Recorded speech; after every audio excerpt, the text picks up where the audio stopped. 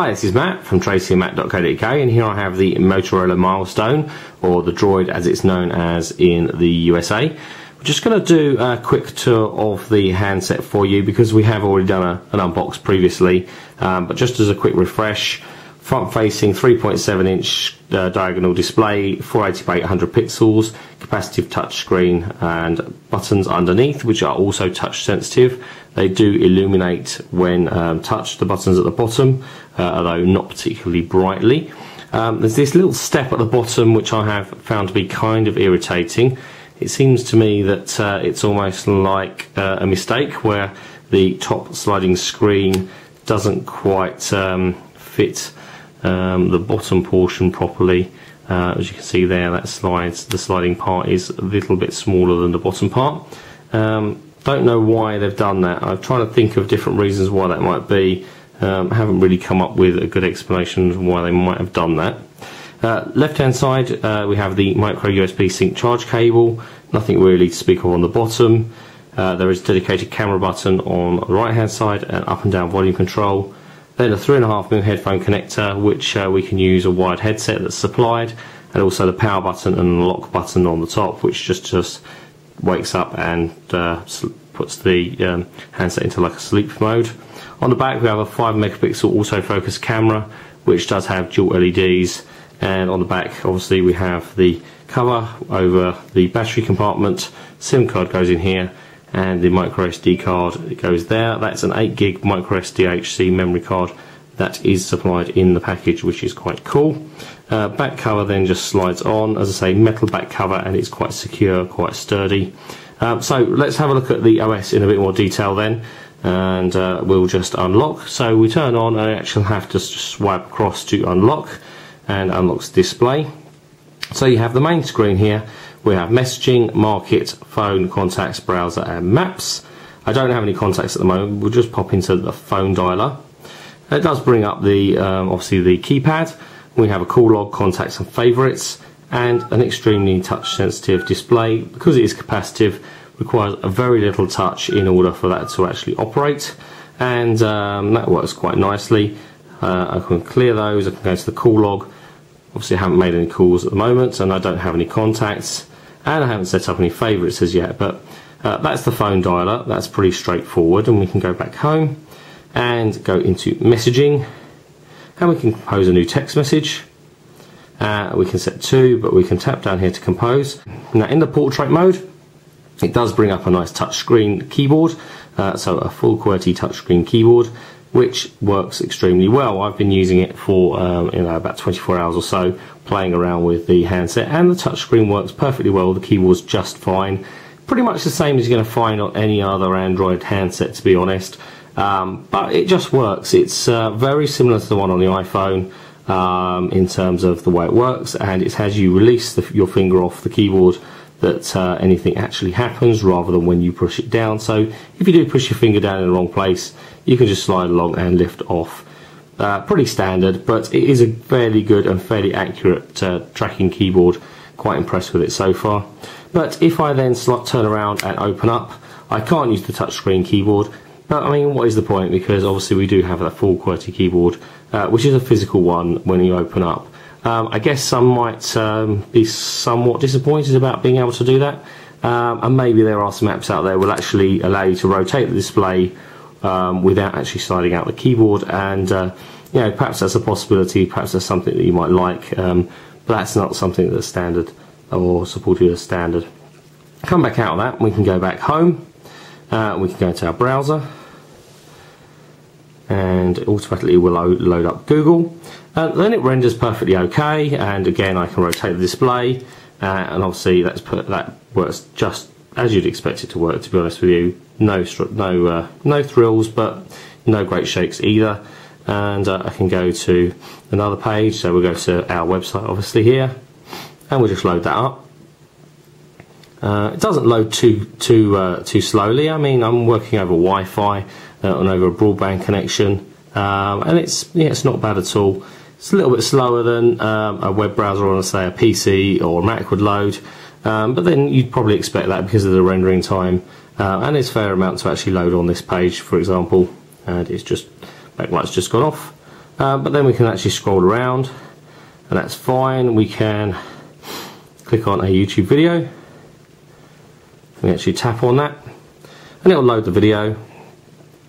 And it won't take a few seconds.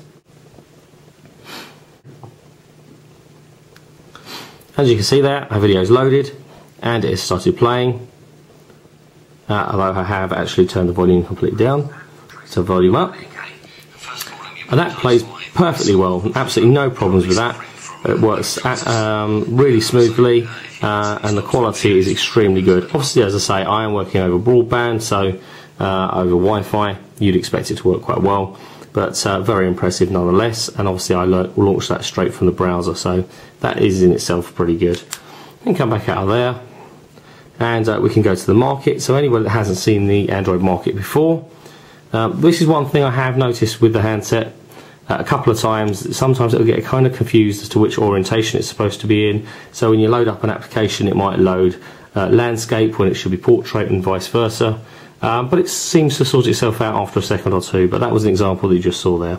So yes, Android market is very similar to, say, the App Store or the Windows mobile version of the marketplace. Very similar. We have different categories: apps, games, and downloads. So we can go into games, for example, arcade and action again, for example. And we have a lot in here. So we have a number of paid applications or games, but we can also look at the free ones, and there are tons and tons of free applications and games. All very, some of them are very, very good. Some of them are pretty, rough, to be honest with you. But there is some good quality stuff out there. Even the free stuff isn't bad. And it's just simply a case of clicking on a game and basically downloading it. So let's just pick one. So let's pick, say, ping pong, and we'll install that and OK that. Item will be downloaded, and you'll just see in the top corner there it does show a little download icon there that's being animated while that's downloading.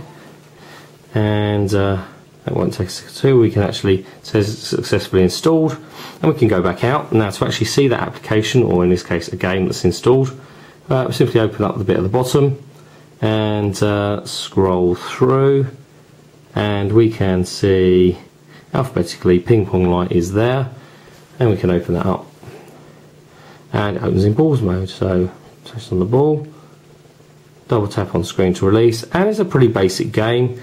Your simple bat and ball sort of tile game, but it isn't bad. It's certainly playable, and there are plenty of other applications like that on the marketplace, so definitely worth having a browse through. In terms of other applications, well, obviously we've seen the browser already. Calculator, well, that's pretty straightforward.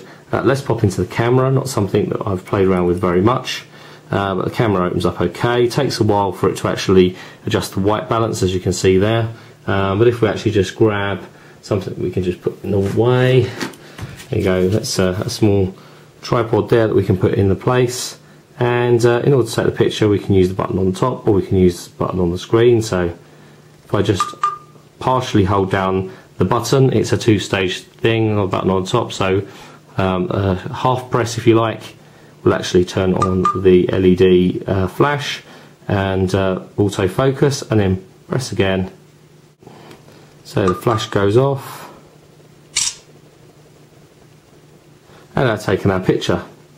It's not perfect. The picture isn't the most fantastic picture I've ever seen, and obviously the flash there seems to actually be a little bit cut off, which is a little bit strange. But picture quality isn't too terrible. But when we come to do the full review, I'll make sure that we actually have a lot more sample footage, rather than just a rough picture there that we've just taken. But we'll have some sample footage, maybe some taken outside and everything else. Then we have Google Maps, so we can pop into there, and we can scroll it around, and then we can zoom into areas in the United Kingdom. And obviously I could at this point enable the GPS, and it will pick up our actual location rather than me just actually scrolling around the map.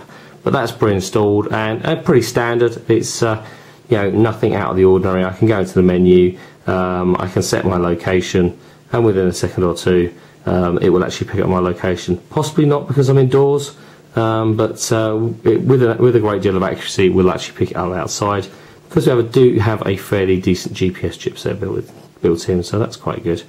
So we'll pop out of there and go back home, and see the rest of the applications. Obviously I have email, I already have Google Mail, so I've very quickly set up a Google Mail or a Google account so I can go in and out of the Android market. So I do have just like a simple account set up, and in setting up a market account, it does set up an email account for you automatically, which is quite good. I don't have to set up Android Market and then set up a Google email account. It does it all for me, all in one go, so that's pretty cool. And these are a couple of just like welcome emails that have actually come through, and I can actually read or archive or delete any of these emails. Email's pretty straightforward on the device actually, and you know, the screen, as you can see there, is quite nice, and it renders the text nicely, even where it's fairly small and pale grey. I can still read that perfectly well. It's quite impressive. Again, let's pop back out of there and look at the rest of the apps. Well, we've already seen Maps and Market. We have a Media Gallery and Motorola Navigation.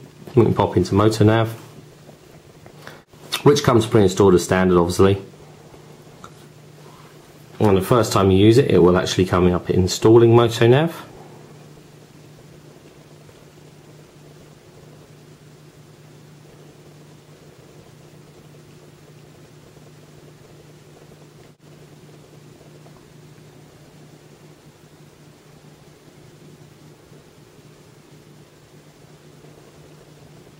Okay, and I'll accept the agreement, and to go through configuration wizard. We'll just next through all of these.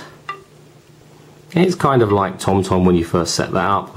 It will ask me for a starting point. Well, we're going to say Paris for the sheer hell of it, and we'll select anything for now just for the quickness. And it does load a turn-by-turn map, which is quite good. I can set a destination, and I can do find address, location, or place on map. Say, as in terms of navigation, it's pretty straightforward and pretty standard. I'll have a look at that in a bit more detail when it comes to the actual review, when we can actually get out and use it properly as a proper navigation aid. So we'll actually just come out of there, and we want to exit the program. And finally, let's just have a last look through the applications. We've got music and the Motorola portal. We have the settings menu, voice search, YouTube we've already seen, and Google Talk obviously. So let's just pop into music, and we can list by artist, album, song and playlist. Obviously don't have anything pre-installed on here at the moment, but it is pretty standard and pretty straightforward in terms of what you would expect an MP3 player or you know, MP3 playback on a handset to be. It's pretty ordinary and straightforward, so that's quite good. So back out to the home menu again. Finally, we can actually swipe different panes, so we've got 3 different panels that we can use, so we can install different icons onto this panel here if we want to. So if we want to add a widget, we can do so. So we can just bring up the menu, and we can add an item, and we can add a widget, for example. And we could say, let's add the calendar, and I obviously don't have any upcoming events, but that does actually load the calendar onto the screen, and I can tap it and it brings it up in full screen, and I can pop back out of there, and then I could go to another panel, and then I could add another widget, and I could add, for example, let's add music. And then it actually adds in our music player, so if anything was playing, it would be listed here, what the actual track was playing. I can stop and start the playback, and I can actually change the next track and so on, all through there. So there's a number of widgets that you can actually add to each of the screens, and different screens could do different things. So for example, I could have here media playback, things like photos and everything also on one panel. I could have my more serious applications such as email and so on another panel, and a third panel could be games and other bits and pieces. So it's all fully customizable. So we're going to be doing a full review of the Motorola Milestone over the next week or so. I mean, so far I've been playing around with it over the last 24 hours. I have to say I am very impressed with it. Things that I've already mentioned in the previous video is just how solid the sliding mechanism is. It just feels really, really well made. The keyboard feels really good. That feels like that's going to last some time. There's no slack in that at all. It doesn't want to like slide diagonally, it just wants to slide shut and snaps into place. It's very, very good and very impressive. Audio is perfectly okay, and the touchscreen is extremely sensitive and extremely clear, as you can see there. That's a really nice looking display. Even with the reflection that we obviously got in this room with lighting, you can still see the display really, really well. So like I say, we'll have a full review for you over the next week or so. The review will be on tracyandmatt.co.uk as soon as we have it. And if you're a fan of the unboxing videos, check out the others on unboxings.com. And don't forget, you can follow us on Twitter. On Twitter we are Tracy and Matt, and on Facebook we have a fan page, tracyandmatt.co.uk. Please check us out on there, because we are running a few really big competitions at the moment. Definitely worth having a look. We're giving away HTC Hero, Xbox 360, HTC Tattoo, and a load of other prizes, so definitely worth having a look. If you've missed any of those details, just look at the intro screen of this video, which has all the URLs that you need. And don't forget to come back to tracyandmatt.co.uk to have a look at our Motorola Milestone review.